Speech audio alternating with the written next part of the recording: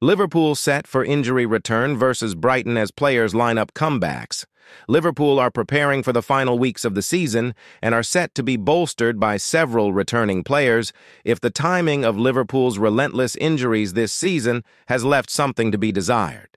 The same cannot be said for the imminent return of so many key players. With the Reds revving up for a last hurrah under Jurgen Klopp and a run-in that could yet ensure a glorious farewell for the departing boss, the squad is gradually being strengthened at the moment they will most be needed.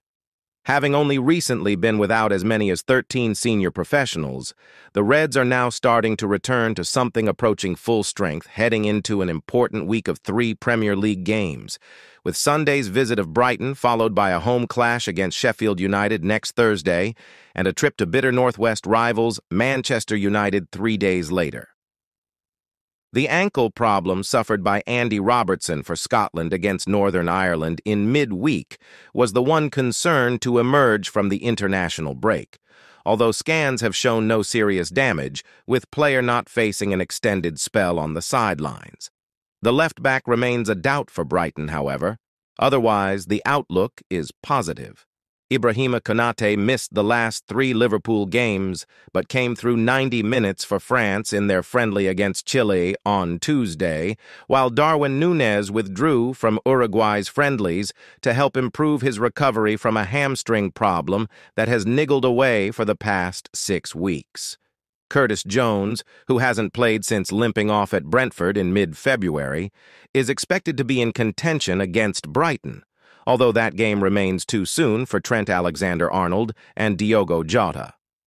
Alexander-Arnold, who has missed 12 of Liverpool's last 16 games with a knee issue, and Jota, another injured at Brentford with his own knee complaint, are more likely to be available for the following weekend at Old Trafford, with the latter having already resumed individual training.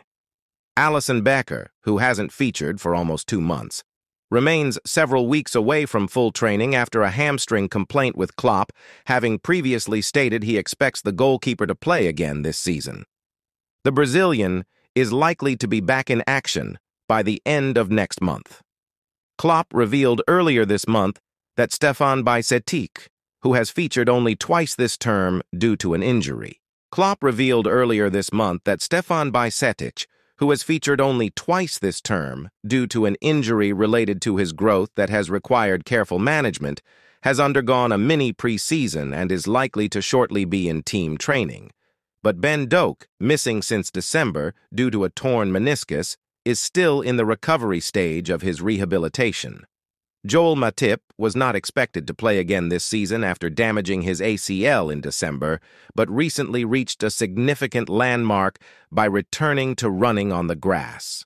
However, Thiago Alcantara, who, like Matip, is out of contract in the summer, is likely to be missing for the remainder of the term after suffering a hamstring injury during his sole brief outing of the campaign as a late substitute at Arsenal in February.